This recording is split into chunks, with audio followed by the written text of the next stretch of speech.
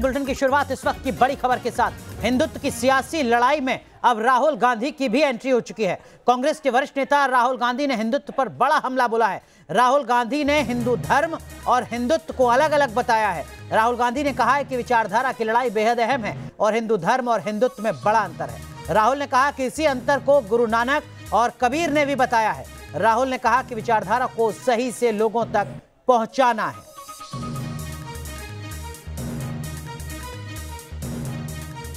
We have to think about what they were saying. Is there something common between what, say, a Guru Nanak said or a Kabir said and Hindutva ideology? Is there something in common between what Gandhi ji said or King Ashok said and Hindutva ideology?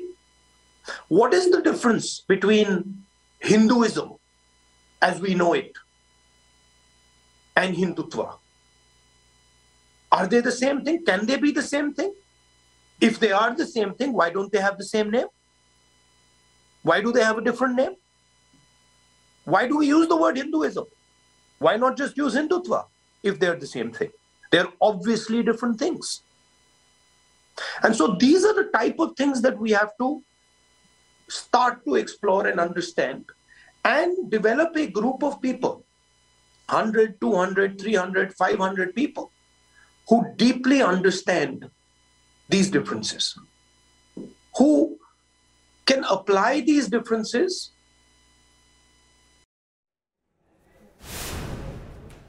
चलिए सीधा रुख करते हैं। हमारे वरिष्ठ सहयोगी विकास चंद्रा हमारे साथ जुड़ चुके हैं। विकास, आपने सुना राहुल गांधी को हिंदू और हिंदुत्व को अलग नजरिए से देखे जाने की जरूरत है। हालांकि ऐसा मुद्दा है जिस पर संघ का भी अपना एक रुख रहा है, वीर सावरकर का भी अपना एक रुख रहा है, लेकिन मौजूदा वक्त में इस आध्यात्मिक चर्चा को लोगों तक पहुंचा पाना आपको लगता है कि कांग्रेस पार्टी के लिए थोड़ा मुश्किल होगा? क्योंकि मैसेज यही जाता है कि राशिद अल्वी ने कहा कि जय श्री राम बोलने वाले राक्षस।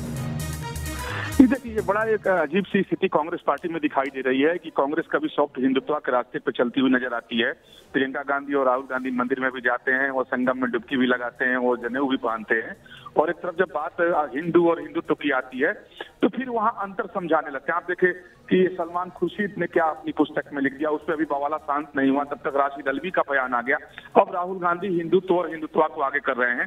कम से कम सुप्रीम कोर्ट के फैसले को अगर सामने रखे होते तो इस तरह के बयान से वो जरूर बचते, क्योंकि सुप्रीम कोर्ट ने साफ साफ कहा है और अपने देश में सर्वोच्च न्यायालय सही मायने में सर्वोच्च है कि हिंदुत्व कोई सी आइडियोलॉजी और किसी धर्म का नाम नहीं है, ये भारत का वे ऑफ लाइफ है। तो उन्होंने, हालांकि राहुल गांधी अपने प्रशिक्षण शिविर में बोल रहे थे, किस कॉन्टेक्स्ट में वो क्या समझाने की कोशिश कर रहे थे, लेकिन हिंदुत्व और हिंदुत्व में अंतर बता करके उन्होंने एक नए राजनीतिक की शुरुआत कर दी है। और मुझे लगता है कि अभी राजनीति अभी और आगे बढ़ेगी। जो सलमान खुर्शीद से शुरू हुई है उसमें पहले ही राशिद अल्वी जुड़ चुके हैं, अब राहुल गांधी जुड़ गए। तो मुझे लगता है कि बीजेपी को और संघ परिवार को और हिंदू संगठनों को, खासतौर पर जो विश्व हिंदू परिषद है और बजरंग दल है, इन लोगों को एक नया मुद्दा फिर से कांग्रेस के लिए मिल गया है और कांग्रेस ने खुद ही दे दिया है, क्योंकि सामने उत्तर प्रदेश चुनाव है। बिल्कुल बिल्कुल, उत्तर प्रदेश चुनाव के लिहाज से इन बयानों का क्या कुछ मतलब है, जहां पर धार्मिक आधार पर वोट बड़े पैमाने पर बढ़ता हुआ नजर आता रहा है 2017 के चुनाव में भी। विकास, मैं रुक करूंगा आपका, लेकिन उससे पहले राहुल गांधी ने और क्या कुछ कहा है, सुनाते हैं जरा।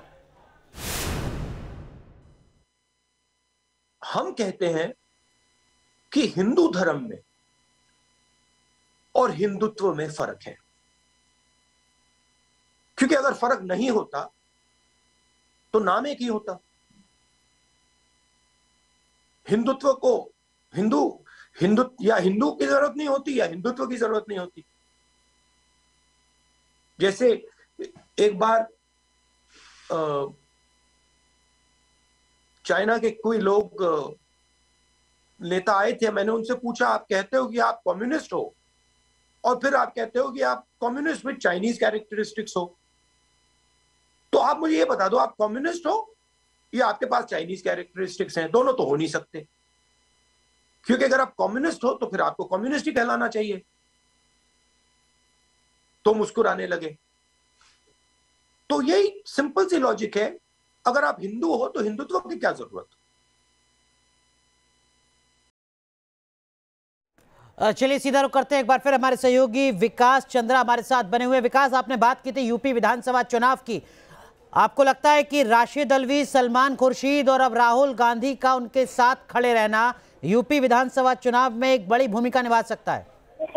निश्चित तौर पर देखें कि अगर इन लोगों ने राजनीति के हिसाब से अगर बयान दिया है तो बीजेपी तो इसको अवसर के रूप में देख रही है, और इन बयानों को, चाहे वो राशिद अल्वी के बयान हो, सलमान खुर्शीद को, यहाँ राहुल गांधी अब उसमें आ गए, तो अब तो बीजेपी इनके खिलाफ ही उसका उपयोग उत्तर प्रदेश विधानसभा चुनाव में करेगी, क्योंकि निश्चित तौर पर बीजेपी विकास को वहां मुद्दा बना रही है, लेकिन अपने कोर एजेंडे हिंदुत्व को कभी उसने छोड़ा नहीं है, और हिंदुत्व के मुद्दे पर पूरी ताकत से बीजेपी वहां मैदान में है, क्योंकि योगी पोस्टर बॉय हो और योगी हिंदुत्व के मुद्दे पर कभी अपने शासनकाल में समझौता नहीं किए, और ऐसे में ये बयान तो बीजेपी के लिए ईंधन का काम करेगा, ये बीजेपी को नुकसान नहीं पहुंचाएगा। जिस सॉफ्ट हिंदुत्व को लेकर के कांग्रेस बढ़ रही थी, एक छवि बदलने की कोशिश की जा रही थी प्रियंका गांधी की तरफ से और तमाम लोगों की तरफ से, इस तरह के बयान आने के बाद से एक बार फिर से उनको नई सफाई देनी पड़ेगी, नए तरह से लोगों को समझाना पड़ेगा कि आखिर वो हिंदुओं को लेकर के या हिंदुत्व को लेकर के सही मायने में उनका स्टैंड क्या है।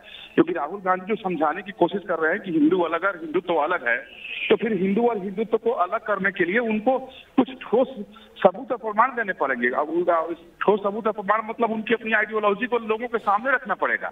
तो ऐसे वो उत्तर प्रदेश विधानसभा चुनाव में बोल करके जिस राजनीति में चल रहे हैं उनका उल्लू बहुत सीधा नहीं होगा। निश्चित तौर पर अब ये सारे जो बयान हैं कांग्रेस की, ये उत्तर प्रदेश विधानसभा चुनाव में बीजेपी अपने पक्ष में इसको भुनाने की कोशिश करेगी। कांग्रेस पार्टी के दूसरे दल के लोग इसे अलग ढंग से पेश करेंगे।